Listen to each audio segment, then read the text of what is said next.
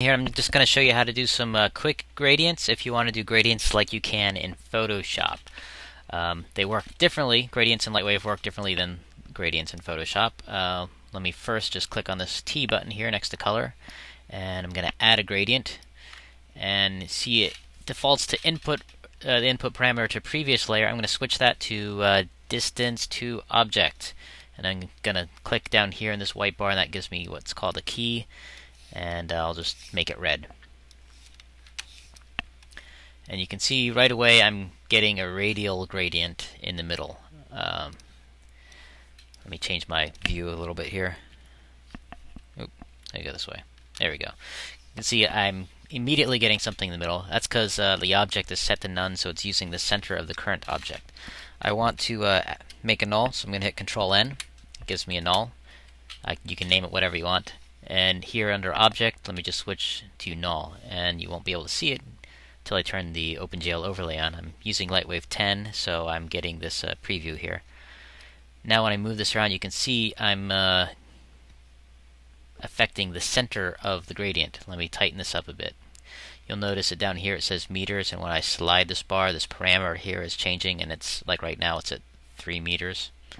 So this is using the real world coordinates. If I click and drag in here, I can tighten this up a bit. It's kind of like adding a node or a key or whatever they call them in Photoshop. Yeah, but what if you don't want a round gradient? Well, I can also use the x distance gradient, and that makes a gradient based on the x. You'll notice it looks like Photoshop's reflective gradient. Oh, you need to select your object again if you change the gradient type. So I can move that around, and you can see it. It's based on the center. If you were in Photoshop, this would be the point where you click and start to drag. And this other key down here would be the place where you had released your click when you were dragging. So let me change this to Z because I want it to fade from the top to the bottom. Now I can't really do a direct linear gradient equivalent here in the layer system because Lightwave just doesn't work that way. It's going from the distance from any point on here to where the null is. In this case is the Z distance, so it's just on that axis. I can move this null up to the top and then just kind of blend this out here so I get this nice fade from the top to the bottom. Unfortunately, what I can't do with this pretty easily is make a diagonal gradient. I can't go from red on the bottom corner and white in the top right corner. Not using this, but I can do that. Let me just clear that out. Let me switch over to Modeler, and here I have my my plane, just a 4-point polygon. What I'm going to do is I'm going to change my perspective viewport to weight shade, and down here on the bottom I click on this W and come down here and hit New, and I'm going to make a new weight map. I'm going to name it gradient, and I'm going to make sure initial value is unchecked.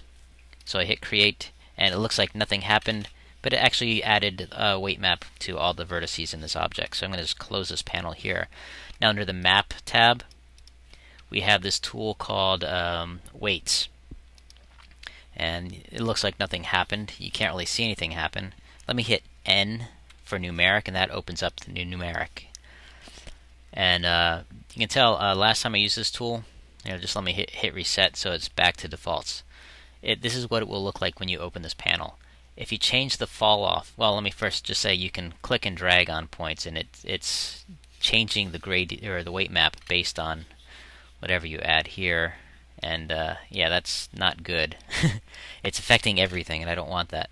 So let me hold down Shift and hit minus, and that deletes that gradient. It removes the gradient or the weight map from all those points. Let me reset this tool again. If you click down here on fall off and set it to linear, you see all these other options here.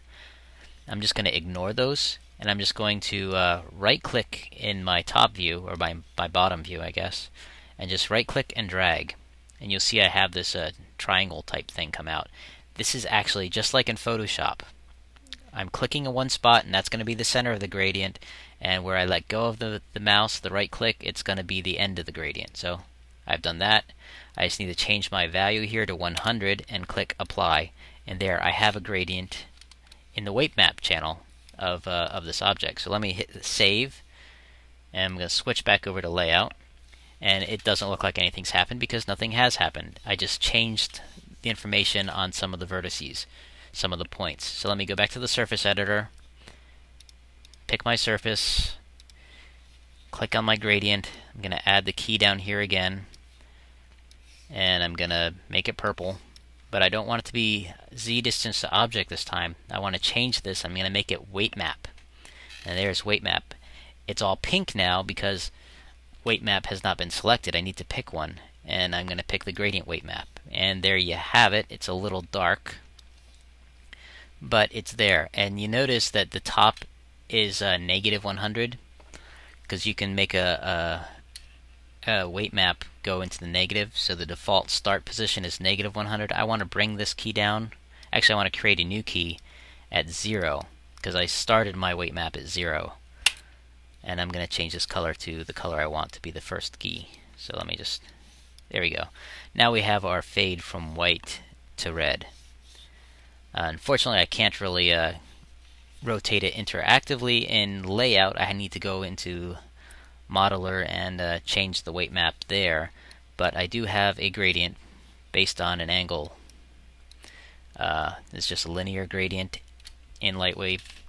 And that's